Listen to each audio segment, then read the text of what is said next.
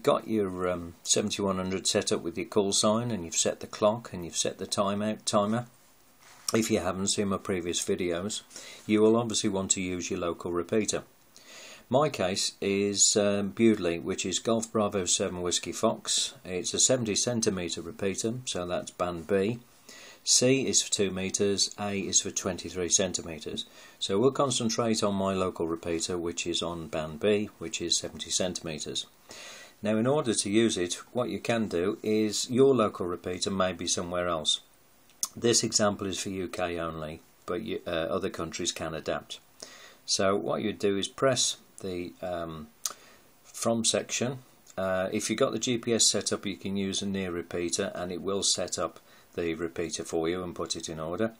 But if you haven't, press the repeater list, go to United Kingdom, and then scroll down through the list until you can find your local repeater. It's in call sign order and not name order.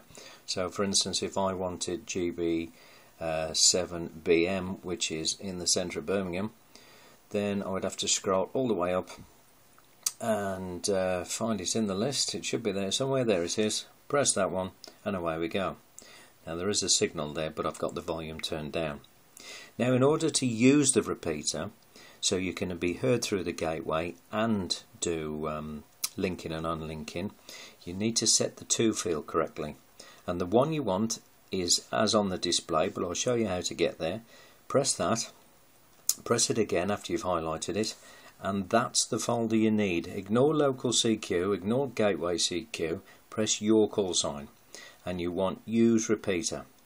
When that's in there and with your local repeater in the from section, as soon as you key up, you'll get through the repeater, and if it's linked to a reflector, you'll be heard by other stations on the reflector.